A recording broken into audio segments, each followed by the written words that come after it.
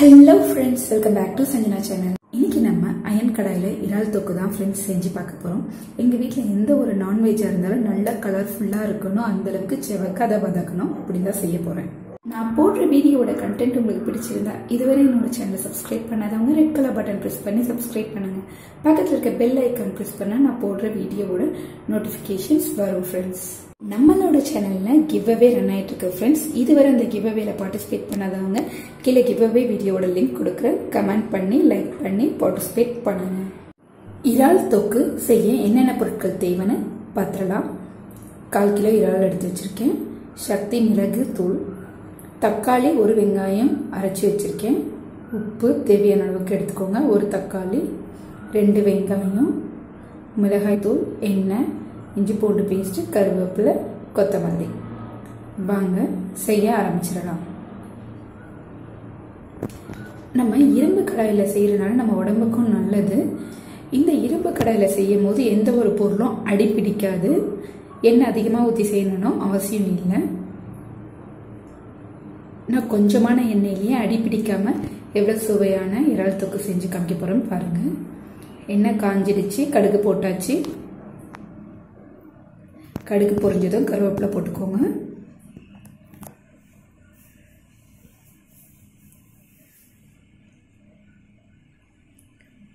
வெங்காயம். இந்த கிரேவி சாப்பிட்றதுக்கே செம்ம டேஸ்டா இருக்கும், நல்ல ஒரு கலரும் இருக்கும். வெங்காயம் தக்காளி அரைச்சி ஊற்றும் போது ஒரு டிஃப்ரெண்டான டேஸ்ட் இருக்கும், கிரேவியும் நல்லா வரும். அதனால தான் அரைச்சி ஊத்துறது. வெங்காயத்தை நல்லா வதக்கிக்கோங்க.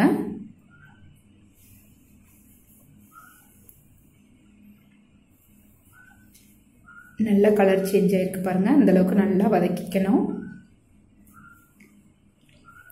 பாருங்க நல்லா வதங்கிடுச்சு. இப்ப தக்காளி ஆட் பண்ணிக்கலாம்.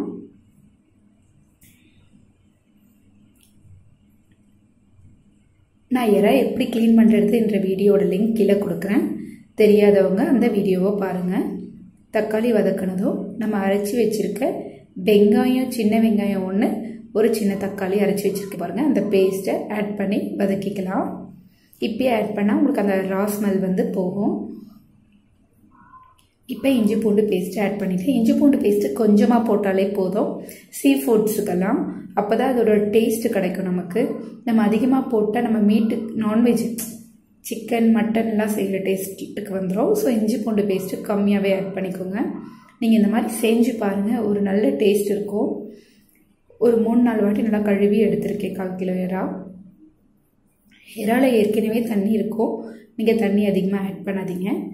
இந்த வெங்காயம் தக்காளி நல்லா வதங்கினதும் இறாவை ஆட் பண்ணிக்கோங்க.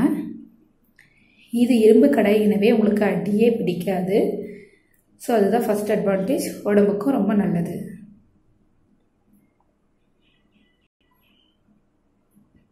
அந்த நண்டில் இறால இருக்க தண்ணியெல்லாம் இறங்க இறங்க இறால் வந்து சுருங்க ஆரம்பிக்கும்.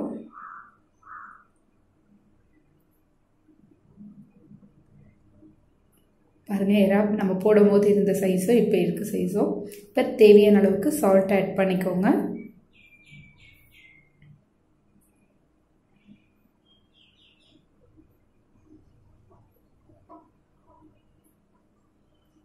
கலரி விட்டுக்கோங்க. பாருங்க தண்ணி இறங்க இறங்க சுண்டுது. இப்போ நம்ம மிளகாய்த்தூள், குழம்பு மிளகாய்த்தூள் வீட்டில் அரைச்சி வச்சுருக்கோம் பாருங்க, அதுதான் ஆட் பண்ணுறேன். உங்கள் காரத்துக்கு ஏற்ற அளவுக்கு ஆட் பண்ணிக்கோங்க.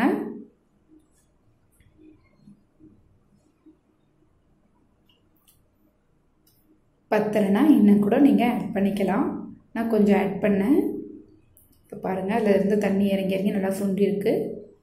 இப்போ இந்த மிளகாய்த்தூள் பச்சை வாசனை போக கொஞ்சம் தேவையான அளவுக்கு தண்ணியை ஊற்றி மூடி வச்சிடுறேன். இரும்பு கடாய் எனவே அடி பிடிக்காது. பாருங்கள், அடி அந்த அளவுக்கு பிடிக்கல. நம்ம கலரி விட்ட உடனே அது நல்லா வர ஆரம்பிச்சிடுது. அடி பிடிக்குதுன்னா நம்ம கலரும் போது கூட வராமல் ரொம்ப கெட்டியாக பிடிக்கும். ஆனால் இரும்பு கடாயில் அந்த மாதிரி பிடிக்காது, லைட்டாக தான் பிடிக்குமே. பாருங்கள், கலர்ஃபுல்லான இறால் தொக்கு ரெடி ஆயிடுச்சு. இந்த மாதிரி இஞ்சி பூண்டுலாம் கம்மியாக போட்டு எந்த ஒரு மசாலாவும் சேர்க்காம நீங்கள் இறால் தொக்கு செஞ்சு பாருங்க. செம்ம டேஸ்டாக இருக்கும். ஒரிஜினல் சீ ஃபுட்டோட டேஸ்ட் இருக்கும். நல்லா இரும்பு கடையில் செய்வே கலர்ஃபுல்லாக வந்திருக்கு. ட்ரை பண்ணி பாருங்க. இந்த வீடியோ உங்களுக்கு பிடிச்சிருந்தா லைக் பண்ணுங்க, ஷேர் பண்ணுங்க, கமெண்ட் பண்ணுங்க. இதுவரை என்னோட சேனலை சப்ஸ்கிரைப் பண்ணாதவங்க ரெட் கலர் பட்டன் ப்ரெஸ் பண்ணி சப்ஸ்கிரைப் பண்ணுங்க. தேங்க்ஸ் ஃபார் வாட்சிங்.